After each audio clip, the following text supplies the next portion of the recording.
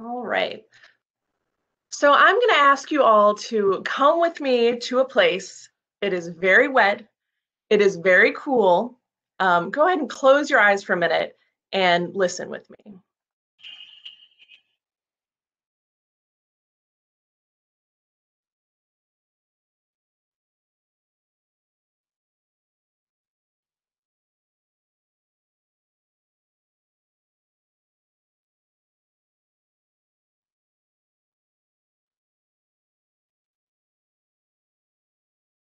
Now, those of you that have ever gone out at night in the springtime know what I'm talking about. You've heard these sounds before. And this is my favorite night of the year. I think this is like naturalist Christmas. So there is a night or a few nights in the springtime when naturalists gets really excited.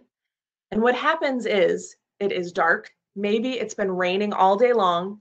It's February, March, maybe early April, right when things are starting to thaw, things are starting to warm up a little bit, 45, 50 degrees, 55 degrees. The important thing is the rain. And a little secret, what all the naturalists do is we start texting each other, we start calling each other. Is it tonight? Is it going to be tonight? Like Santa's coming, right? And what we're looking for, what we're hoping is going to happen is that the amphibians are going to come out. So a lot of these guys, a lot of these frogs and toads and salamanders are hidden all winter long. But then when the weather is just right, that's when they come out.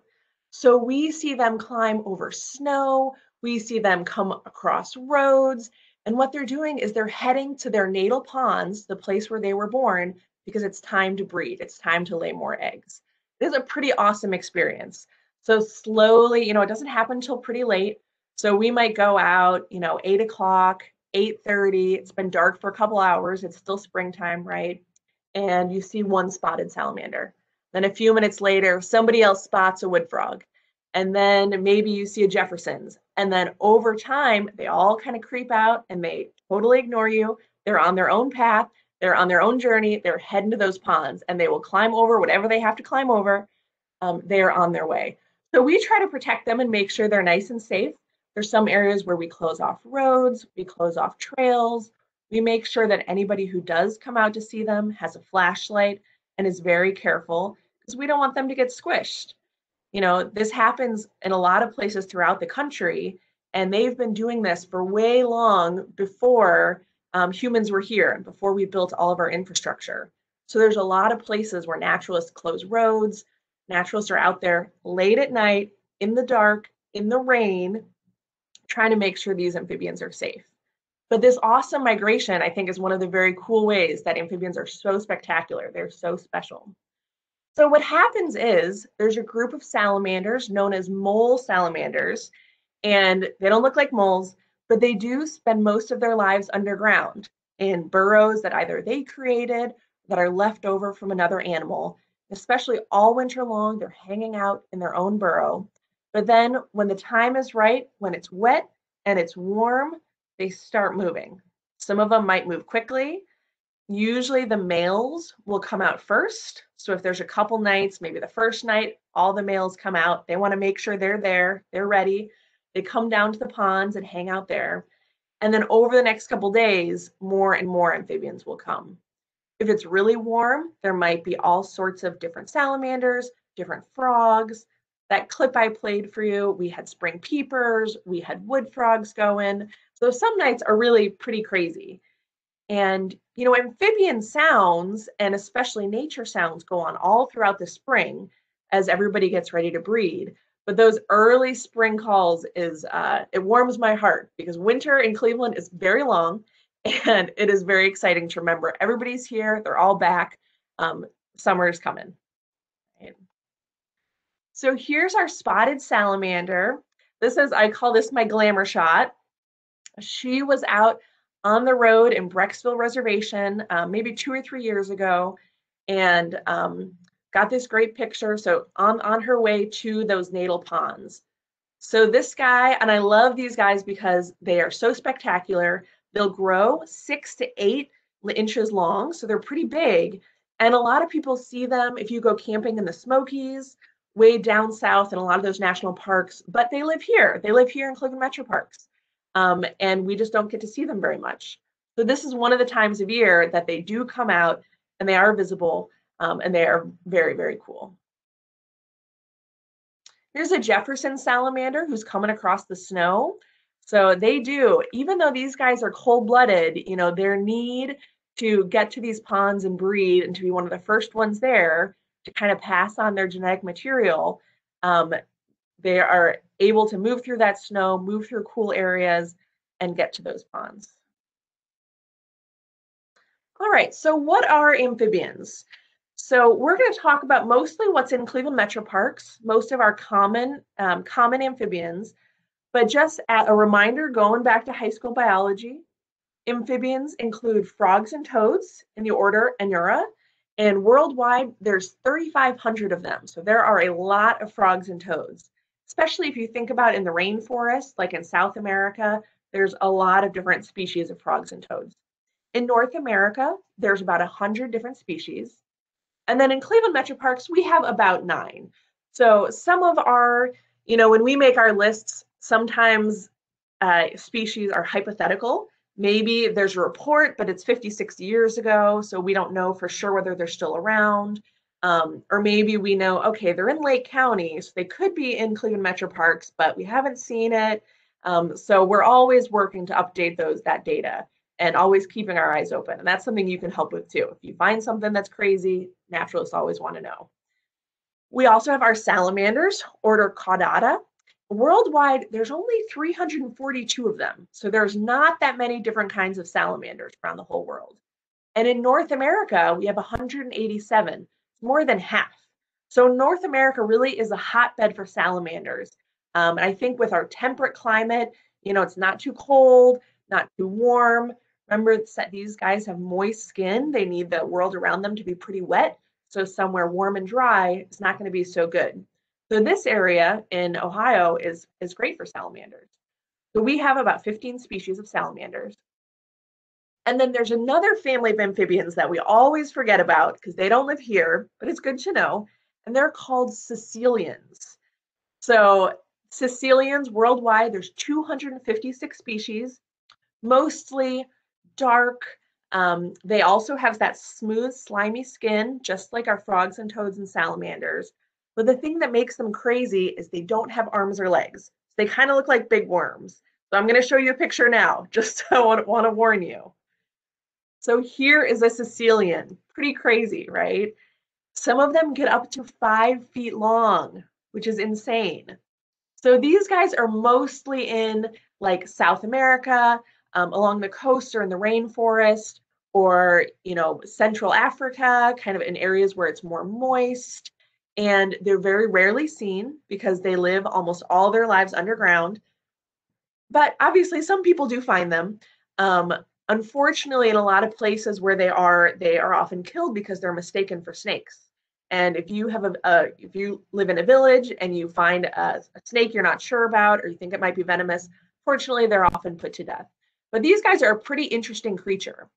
And you know, the other thing about amphibians, especially the caecilians, because they're hard to find, is there's a lot we don't know. This is something science needs a lot more research on, especially the salamanders and the caecilians, because they're so secretive. So if you're interested in biology, if you're interested in learning more, we need a lot more research. There's a lot more to learn. So this is just going back when I said that we have a lot of salamanders and amphibians in North America. The darker green areas is where there's more amphibian richness. So certainly South America in the rainforest, going into North America, those are areas where there's a lot of different species of amphibians. And so that makes it, you know, really special. I always like to think about our sense of place. Here in Ohio, you know, growing up, I learned a lot about the rainforest. I could name all these species, which is really cool. The rainforest is a really important place.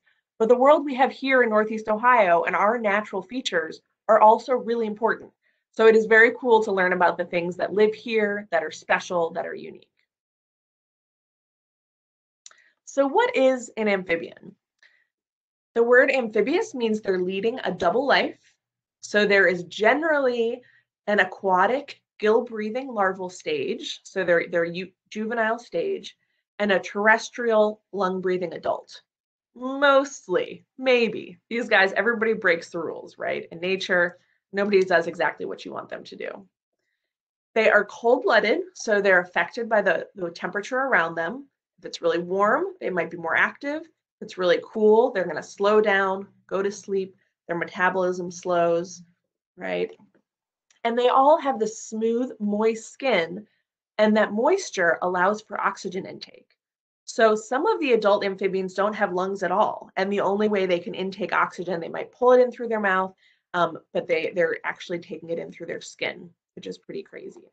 So really, when we think about what amphibians need, so that need to stay moist is very, very important. There's a ton of different kinds of amphibians. These are all Northeast Ohio amphibians. So here is our mud puppy, who actually stays in its juvenile stage its entire life. It's got those gills, those red things sticking out of the side of its head are gills, crazy external gills. And so that redness, we know it's taking in oxygen. They kind of flutter around and they live their entire life underwater. And these guys are found in Cleveland Metro Parks. Not everywhere, but they can be, which is pretty awesome. This is our red eft, the juvenile stage of our red-spotted newt, and we will revisit as the evening goes on. It's our red salamander, and I just think they are beautiful. So sometimes, like that mud puppy, they kind of blend in the earth around them, and then that red salamander really stands out. This is our spring peeper. I love this picture on the leaf because it shows how tiny they are. They are little. And they spend their lives, a lot of them, kind of in shrubbery, but then sometimes they will come out and we'll get to find them in the springtime. Pretty awesome. Here's our American toad, probably our most common, most well-loved amphibian. They are very versatile. You know, they're able to live in a number of different habitats, so they are pretty easy to find.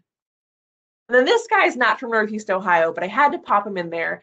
This is from about a year ago. I was on my honeymoon in Costa Rica, and it was kind of the end of this really long hiking day. We had been active all day with this guide and this big group. We were all exhausted, and he said, "Oh, do you guys want to go to the pond where the red-eyed tree frogs breed?"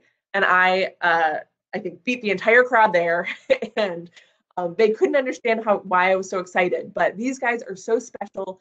And it just was so cool to me to find this little pond where they were all singing. It was dusk. You can see the light's not very good. But this is just one example of a tropical amphibian. There's all of that diversity, especially in the tropics, where these guys might be hanging out near a pond. There's other frogs who spend their entire lives in the tops of trees. We don't have enough moisture here for that, but there is such diversity. They are pretty amazing. So just a reminder about the amphibian life cycle, and I will admit this picture of eggs is salamander eggs, not frog eggs, so don't hold that against me. So the reason I know that is because you can see there's little tiny black eggs, and then they're all kind of encased in this jelly-like envelope. So frog eggs are kind of individual. It would be a clump of eggs, but they're all individual little balls. And then toad eggs, if you ever find them, are actually laid in a long string. So, you know, toad eggs, usually it would look like kind of like a big pile of giant clear spaghetti. And then, you know, as they grow, there might be dark and light sides depending on what's facing the sun. But these guys are salamander eggs pulled right out of the pond. In North Chagrin, we have a ton of ponds, lots and lots of salamander eggs. They're easy to find. So the young are in these aquatic eggs laid in the water, right? They don't come out of the mom that big and squishy. She lays her eggs, they take on water. So just like how the amphibian skin is moist and kind of needs to stay moist, takes in water, takes in oxygen, the eggs are the same way. They take in that moisture and take in what they need. They can absorb that as well. Then there's our tadpole, right? Or this one's baby frog. Baby salamanders look similar. And they are mostly, you know, baby frogs are mostly herbivorous. They might be chewing on if there's algae, maybe detritus, dead plants, that kind of thing. And then as they get bigger, they might grow those legs, kind of lose that keeled swimming tail, and then turn into an adult. So these guys, They're not shedding their skin. They're not totally changing their body. They're just kind of growing, changing in shape, changing in morphology, kind of their way their body looks and acts, kind of a generalized life cycle. So here's a baby salamander in the egg, which I think is just awesome. And you can see the shape is different from those baby frogs or toads. So they're often, their body shape is a little longer. You can really see their external gills. So most young salamanders have those external gills, just like that mud puppy that I showed you. And as they grow, you can really see them. You know, if you're looking from a boardwalk down on the water, baby frogs and baby salamanders look pretty much the same. You get them in a net or in your hand, you can tell the difference. They are pretty cool.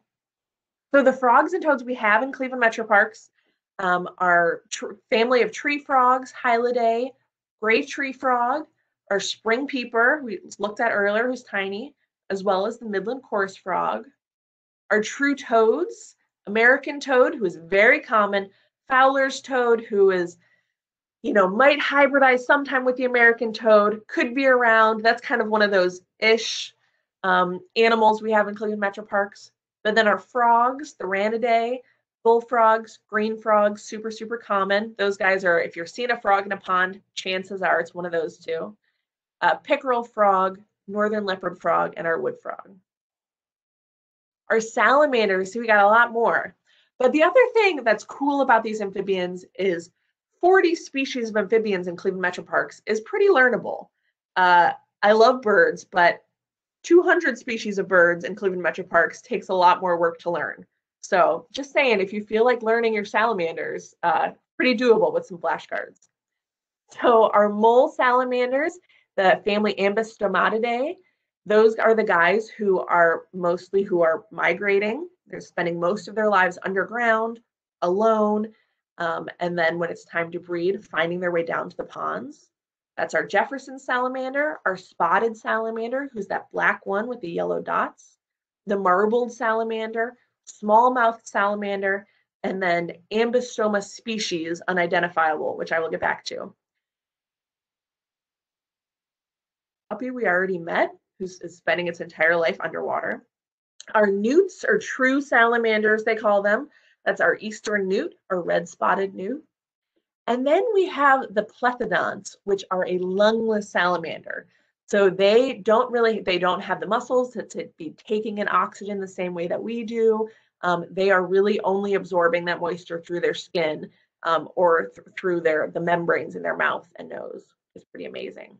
So lots of species, dusky salamanders, northern two-lined, four-toed. Some of these guys are more common than others. Our red-backed salamander is very common, as well as our two-lined. Now, I know I said these Ambystoma salamanders. So this is an example. This is one of the mole salamanders, and it is a hybrid. And what makes this lady wild is it's a hybrid of a number of different salamander species, but they have been around for millions of years. So it's not just like one hybrid individual. This is a species that is a mix of all these different salamanders. So they are genetically a mix of the blue-spotted salamander. You can kind of see those blue spots, right? The small-mouthed salamander, tiger salamander, who doesn't even exist here, right? That's from some time in the past. The Jefferson salamander and the streamside salamander. And these are all females. So what happens is the female salamanders, who could be a mix of any of this genetic material, salamanders pick up male genetic material before laying their eggs. So they might pick up the genetic material from any of these species, the spotted, the Jeffersons, who are very common, but then the eggs that they lay could be an entirely different mix of genetic material. It's crazy. It's not like my scientific career did not prepare me for learning about this. It blew my mind. And so they actually only lay eggs that grow up to be female. The male eggs are not viable, do not survive, which is pretty crazy. So there is this species that is all female. It's called the Ambystoma hybrid complex. And look it up because they're pretty wild. So sometimes, if you do happen to be out at night with a naturalist and it's raining and you're looking for salamanders, Sometimes they might find one and not be able to tell you what species it is. And that's because it could be this crazy mix of genetic material and there really is no way to tell. So sometimes that happens. But the original hybridization occurred 2.5 to 4 million years ago. So these ladies have been around for a long time, which is pretty amazing. So these guys are pretty wild. So what habitats do amphibians live in? Here, I think, is a great image of a vernal pool, which I know we talk about a lot. And that is a pond or body of water that is really special because it is temporary. So it might be known as an ephemeral pond or a temporary pond. And these are places where in the spring rains or when all the snow melts, they're going to fill up with water and it'll persist through the spring, but it's not going to be there all year. And the key about not having water all year is that there's no fish. Fish can't live there because fish love to eat little baby amphibian eggs, little baby tadpoles. This bluegill would love to eat those. So these vernal pools that are temporary bodies of water are really, really special.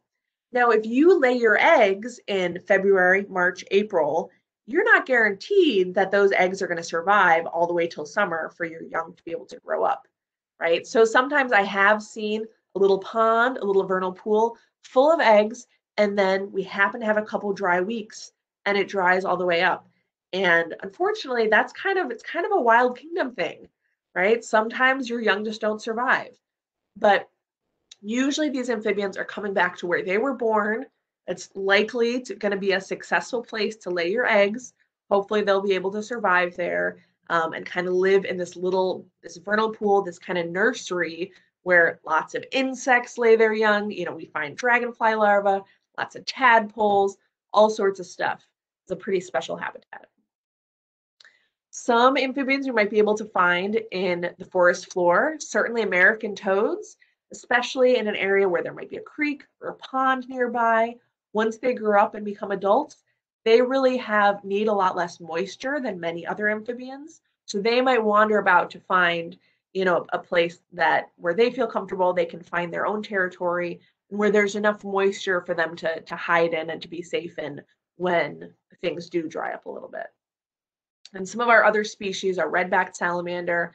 I find all throughout the forests, under a log, under a piece of bark. You kind of never know where they're going to be. So as adults, they're much less bound to the water.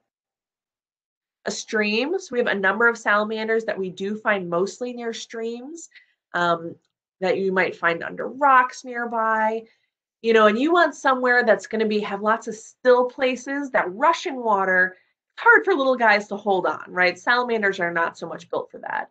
But on the edges, kind of, on those hillsides, under the rocks, under the leaves, where it's going to be nice and wet, repeatedly flooded, that is a great habitat for a lot of these guys, especially those lungless salamanders. Then we've got our big ponds. So many, especially of our frogs, this is, we're looking for bullfrogs. You don't find a bullfrog in a little tiny stream. You don't find a bullfrog on the forest floor. You're finding them in big ponds where there's lots of food, there's lots of space. Our bullfrogs and our green frogs, they are laying their eggs. Their eggs and tadpoles are kind of hanging out on those edges where they can be a little bit safer in the shallows. Maybe they can hide among the plants. And then that's kind of where they spend the rest of their lives. So as we've talked about, the lives of these amphibians, things they really need, they have special adaptations for retaining moisture, because they need to have that moist skin to be able to breathe. For defending themselves, they need to be able to protect themselves and their young, right? And then surviving winter. These guys are living, these tiny little cold-blooded creatures, remember, are living here in Northeast Ohio. I don't know where you are, but where I am, it's like 15 degrees outside. It's pretty cold out there. So they've got some special features to allow them to survive. This is one thing I think is really cool. This is a Jefferson salamander, a mole salamander, and a special body feature they have. On the side of this guy, it kind of looks like there's ribs, right? It looks like you can almost see his ribs. Those are actually a special feature for moisture. They're called costal grooves. And what they do, this is crazy, is they allow the body to pick up moisture as it's walking. So if this salamander is moving and grooving, across some grass, across some leaves, it happens to walk over something wet where they're kind of going to try to stay, those grooves actually will suck up, like some capillary action, will suck up that moisture and spread it throughout the skin to help keep their body moist. I think is pretty amazing. They do have a lot of defenses. Number one, salamanders have teeth, which is pretty crazy. I've never seen them, but I believe it when I hear it. And they are, as adults, mainly, our salamanders are mainly carnivores. So they do have teeth. Um, some of their other defenses, certainly camouflage, they could blend in, right? Um, there's certainly their behavior. So a lot of these guys are pretty secretive. They're hanging out in spots where nobody's really going to find them. Even a bird who might like to eat a salamander isn't going digging under the ground for them. So those behaviors really help keep them safe. Salamanders all have tail autonomy, which is pretty crazy, which means their tail can fall off and they are just fine. So that is a great defensive mechanism. They might have aposematic or warning coloration. Those spotted salamanders, the black with yellow spots, they're a little bit toxic.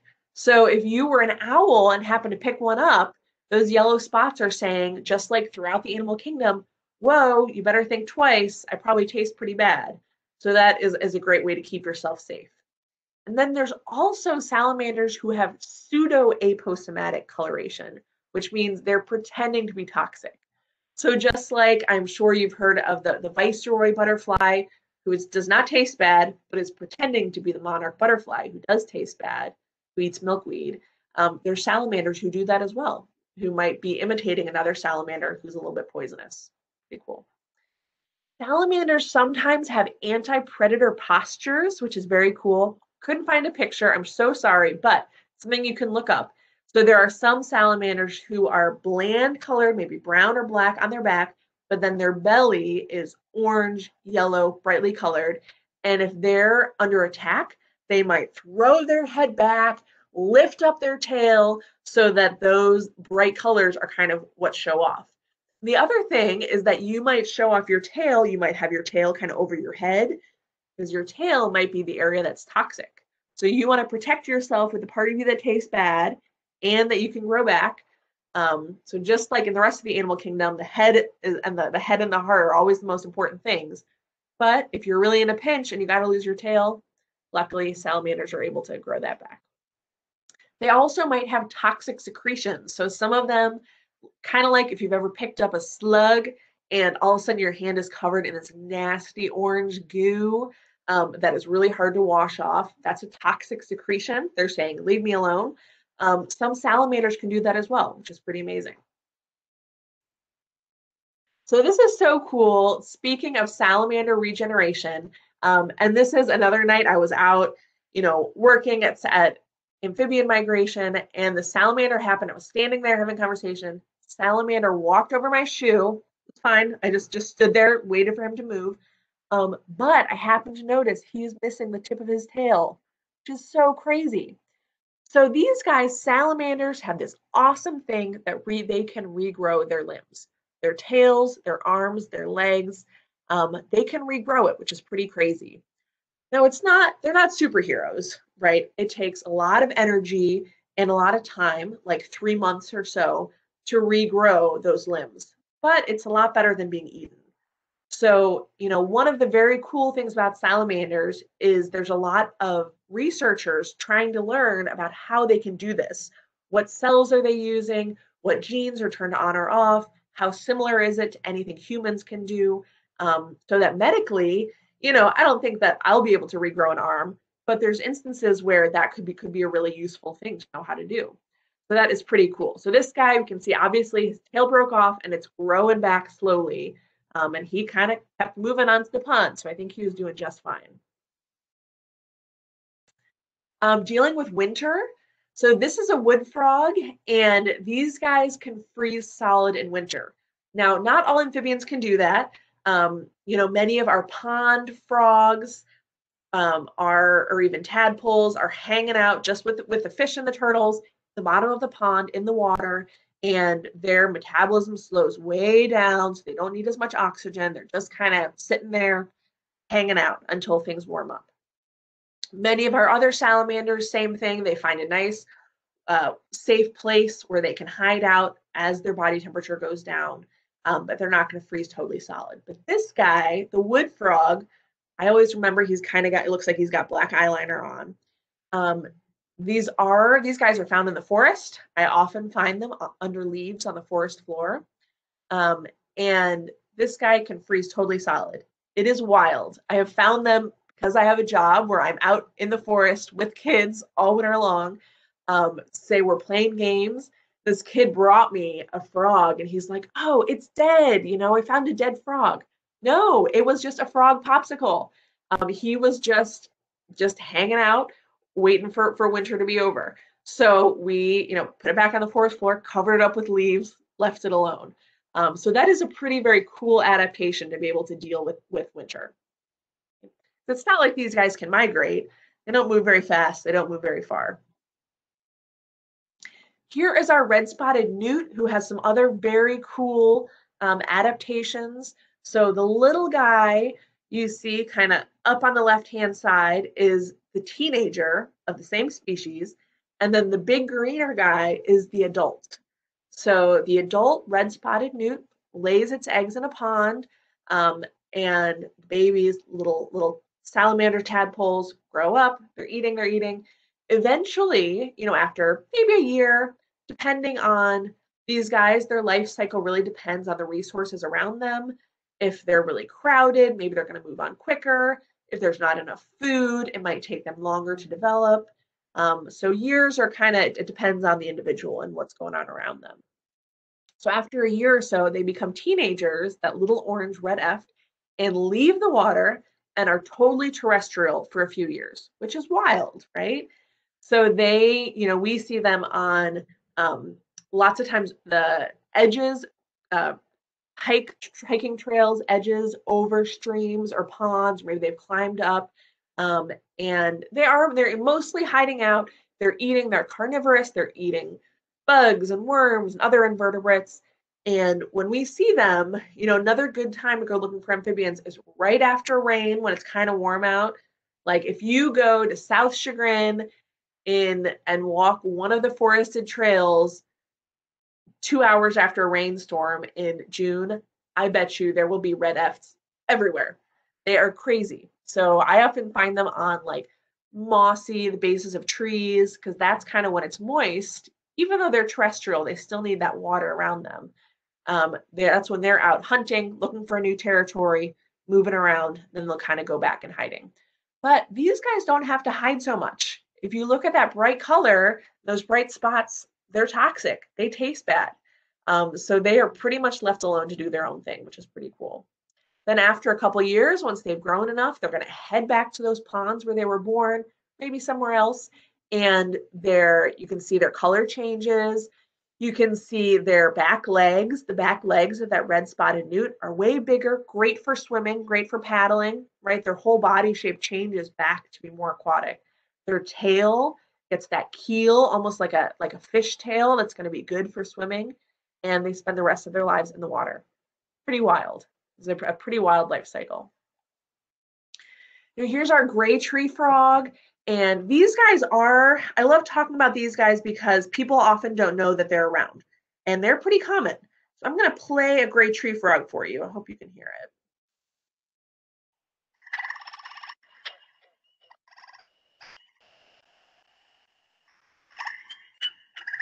They have kind of that trill, and they are pretty common. Sometimes in suburban areas, if you've got a pond nearby. This one's here at North Chagrin, but these guys are very hard to find because they're coming down to little ponds to breed, but most of their lives they are hanging out in the trees. They are kind of way up there, so we hear them a lot more than we see them. Something really cool about this guy and a lot of our frogs is that it can change color. So this one is pretty well camouflaged with this tree that it's on. They don't change instantaneously like a chameleon, but over time their colors will change, and individuals might be different colors based on kind of what tree they're on, that kind of thing. They're pretty awesome. So our American bullfrog, this is a big guy, right? So these ones are fairly common in big ponds. So here's what a bullfrog sounds like.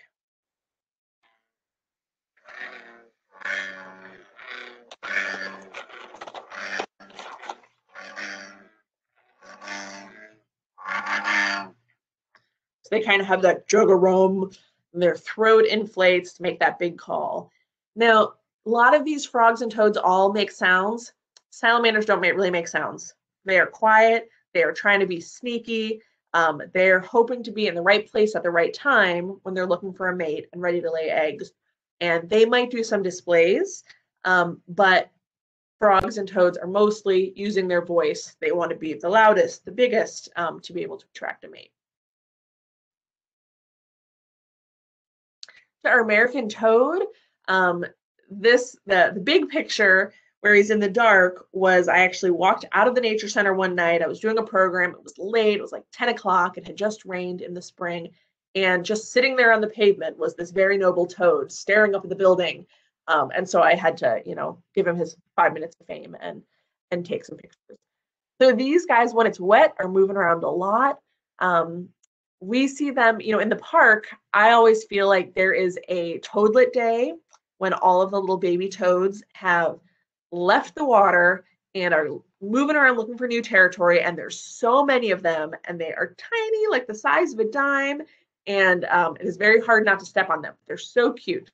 So the toads are often leaving the water, spending a lot of their time in a more terrestrial area, and then just going back to the water when it's time to breed. So a lot of these guys do have color variations. That black one, that's an American toad. It just happened to be a really dark color. And here's what the American toad sounds like. I'm sure you'll recognize it.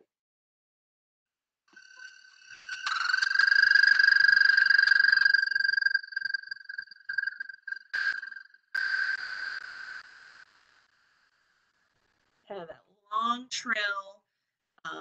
Their throat really inflates as they're singing. So here's our common mud puppy, that almost totally aquatic salamander, couldn't survive. You can see those external gills. If it came out of the water, those would collapse, wouldn't be able to breathe. So just like a fish, this guy's got to stay in water its entire life. So you can really see those gills, tiny little eyes, really not using eyes, probably using more its sense of smell to find its way around. None of these guys, the salamanders, really do not have great sense of sight. They're using other senses. They also have that keeled tail for swimming. It's pretty awesome. So our spring peeper. So this guy, just like the tree frog, we often are only seeing in the springtime when they happen to come down. They're hanging out mostly, on bark of shrubs, kind of in those a little more secluded areas. They're not out and about being loud, but they make very, very loud sounds. So here's our spring peeper.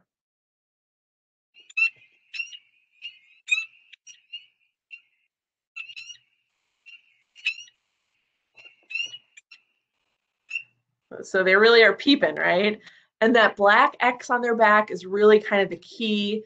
That's how you know it's a spring peeper. So sometimes we see them, quarter sized. They're pretty little, maybe a little bit bigger. Here's our red-backed salamander, who really is, for me, probably the most common amphibian I see. So I'm often out in the forest looking under logs. And if you can see, there's two in this picture. And I love this picture because they do have great camouflage. So that kind of reddish back is really made to blend in with those dead leaves. And that's exactly where they hang out. These guys are entirely terrestrial. So even though they have the same needs as other amphibians, because they are living kind of in the forest, the females will actually lay their eggs in kind of wherever their territory is, maybe under a log, under some leaf litter, and protect those eggs rather than going to the water to have them, which I think is pretty interesting. So they go through their gill stage actually in the egg, and then once they come out of their their eggs, they are, these guys are lungless, but they are able to breathe the same way. They don't have gills. So these guys also have what's called a lead-backed phase. So some of them you might find are almost totally black. And it's just kind of a color variation. These ones are very common in the forest, and a great indication that you've got a good habitat. Now, it's not fair to talk about amphibians without thinking about the plight of the amphibian and how tough it is to be an amphibian. We've talked a lot about how much moisture and water is important to them, and water, which runs throughout our whole, throughout our whole environment, as we know, is often the thing that carries a lot of the problems and is kind of an indicator.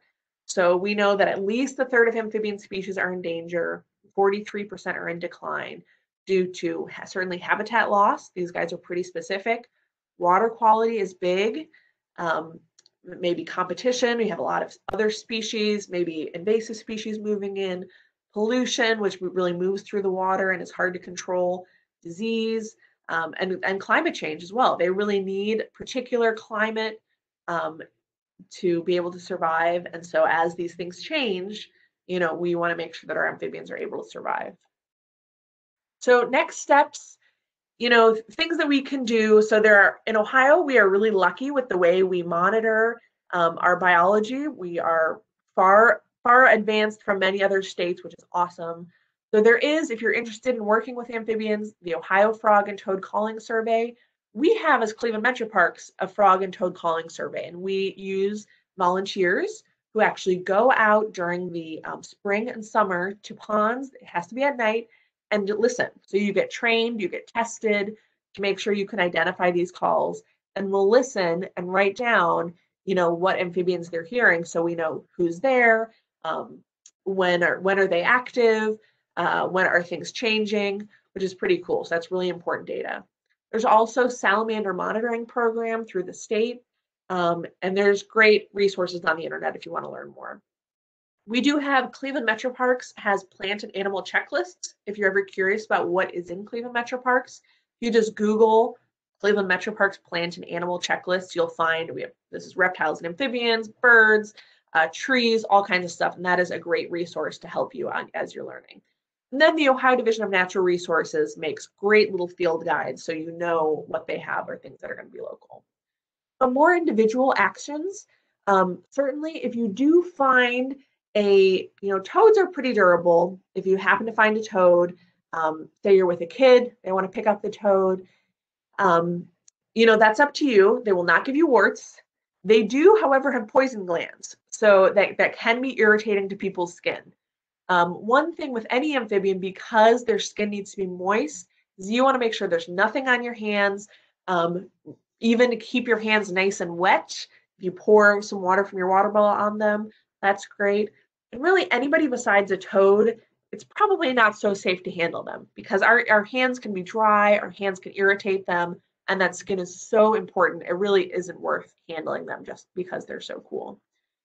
Certainly eating organic, because one of the things that we talked about problems for amphibians is pesticides, herbicides, which once they're put on a farmer's land, unfortunately, that's not where they stay. They're running through our streams and rivers and lakes and affecting everybody who lives there. Creating aquatic and terrestrial habitat. If you're in a position to have a pond in your backyard, to leave some areas with leaf litter, that is really important habitat. And then reducing pesticides and herbicides in the property that you manage is really, really important as well. Now I'm going to leave you with this adorable spotted salamander, because these slimy and spectacular amphibians are totally worth all of their work to keep them safe. And I just was so impressed by this individual. I found this individual at Acacia Reservation in Lyndhurst a couple years ago. And if you don't know the history of Acacia, it was a golf course for 90 years. So it's been in Cleveland Metro Parks Reservation since 2013. We have done a lot of habitat changing, a lot of building, really helping that landscape kind of be restored from all of the work it kept to keep it contained as a golf course. We've done tree planting.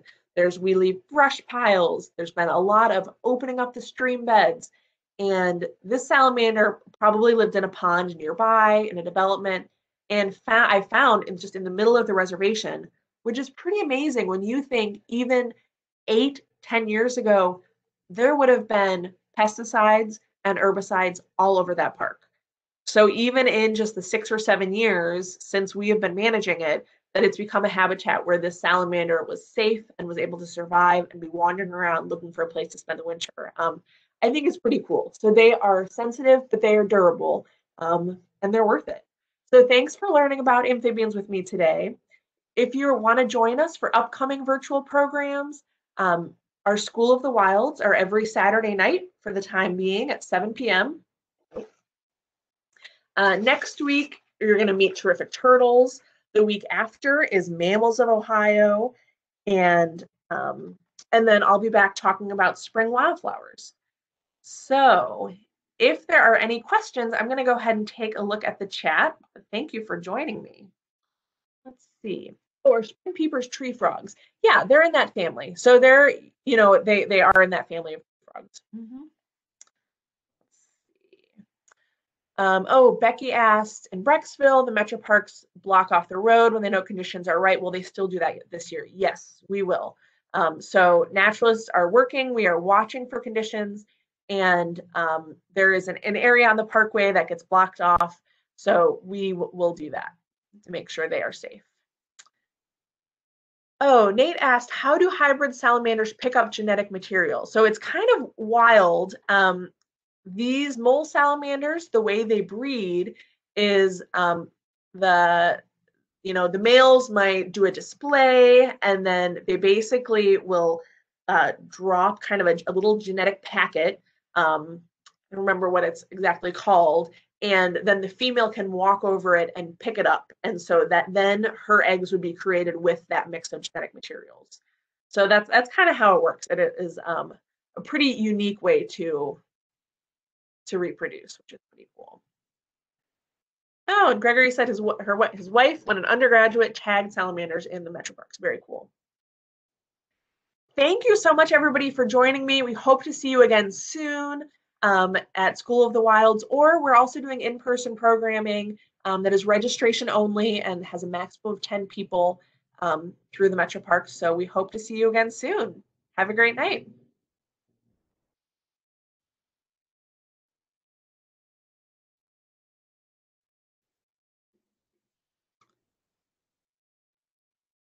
Oh, I see. Alex and Andrew asked, are mud puppies related to the hellbender? Yeah, they're in the same family. So we don't have hellbenders in our parks, but certainly actually not too far away they are.